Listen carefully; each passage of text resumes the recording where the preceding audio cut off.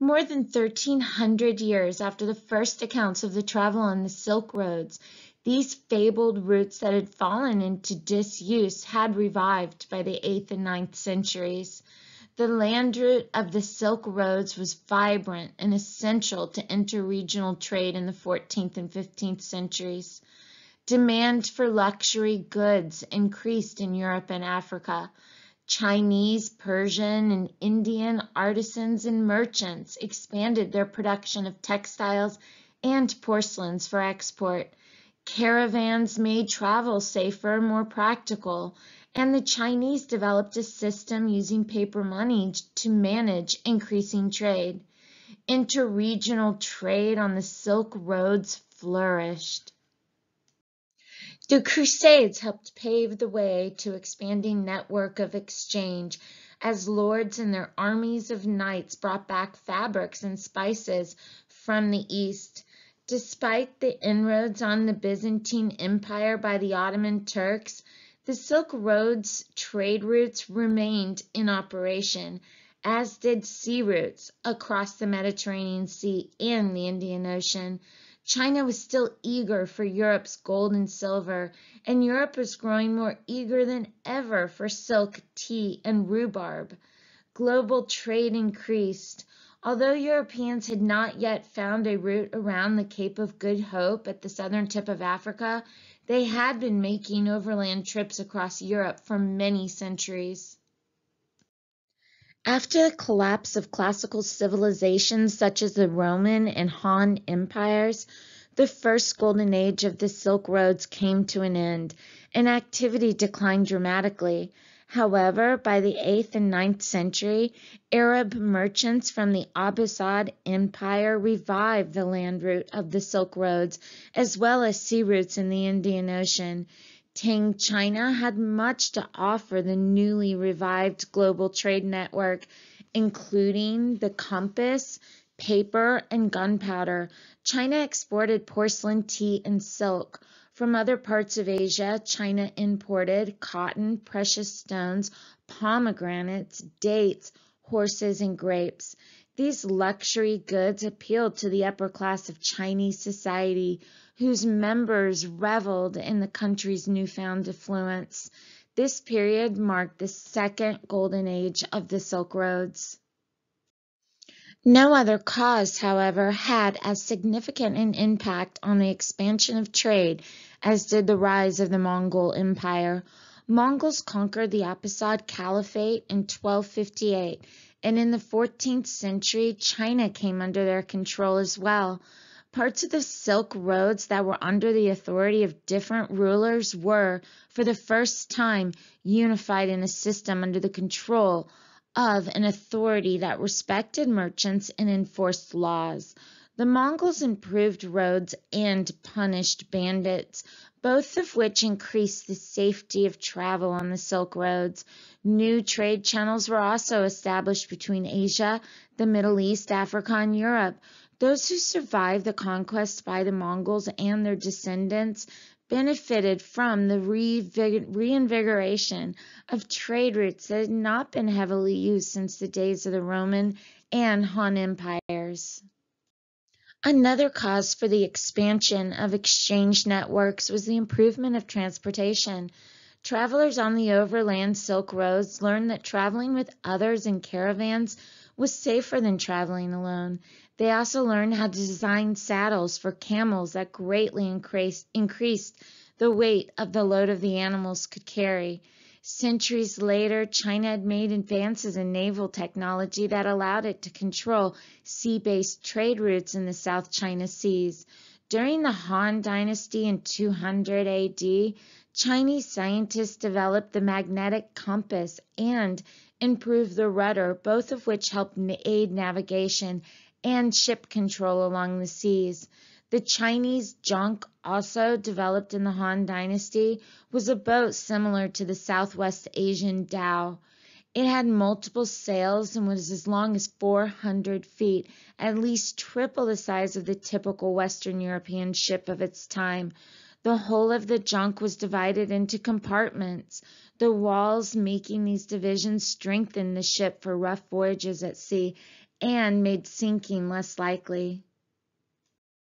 Two significant effects on the expansion and stability of the Silk Roads were the series of oases that developed along the routes, including thriving cities and commercial innovations that greatly helped to manage the increasing trade.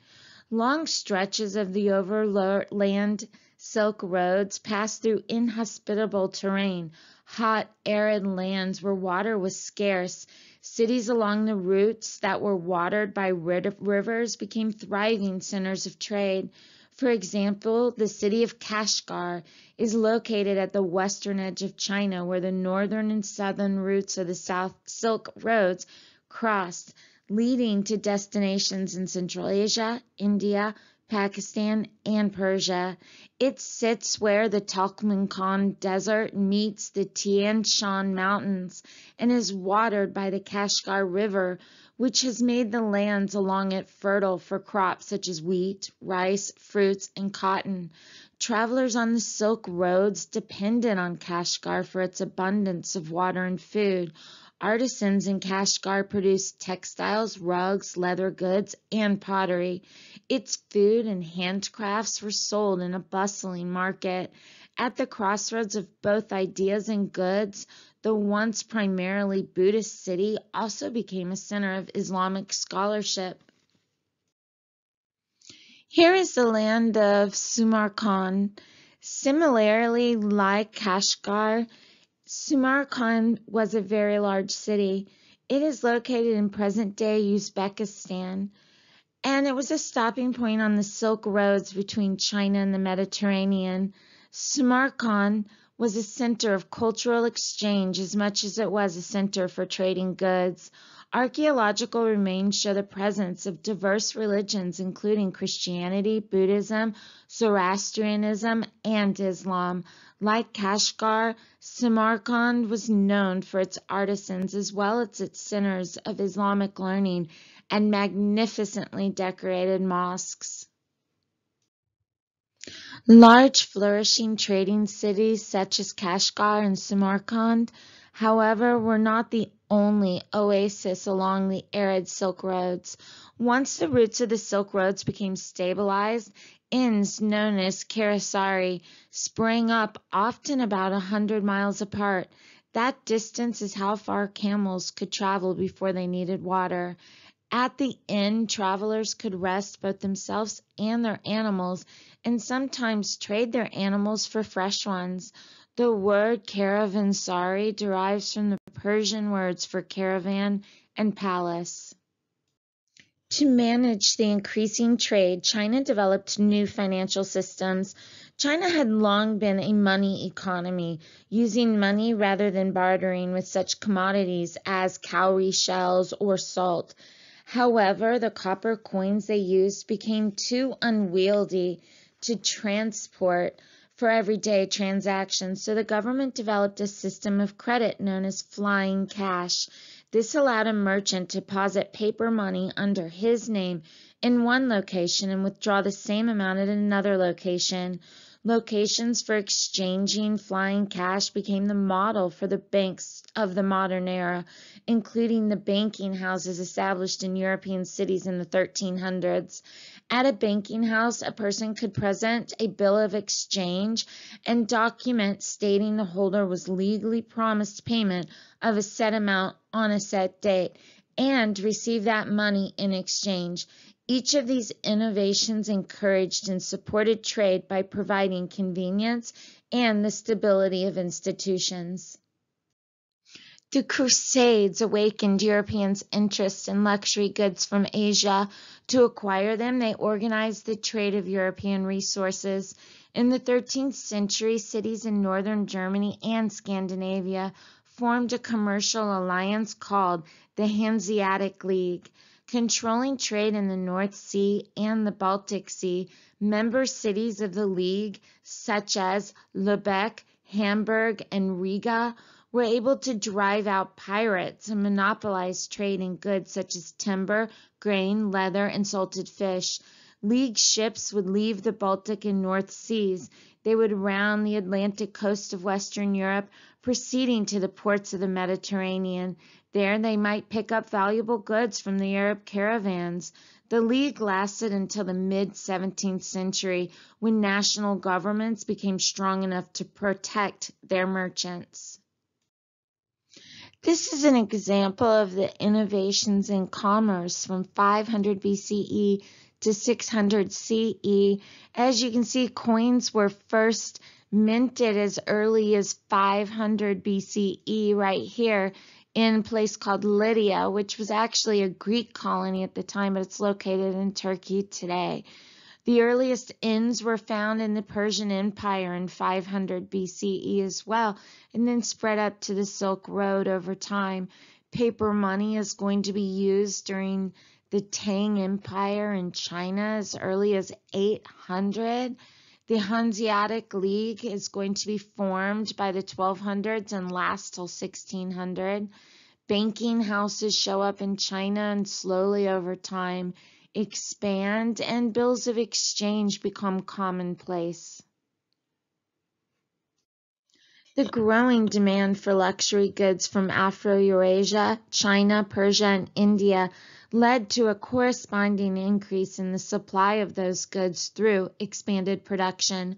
Craft workers expanded their production of such goods as silk and other textiles and porcelains for export. Increased demand also led to the expansion of iron and steel manufactured in China, motivating its proto-industrialization. When you study a historical development or process, you place it within a larger historical perspective, a bigger picture. Sometimes to get this perspective, you look at the causes of a development or process. For example, the historical development for intercultural connections was possible in the classical era because of interregional trade along the Silk Roads.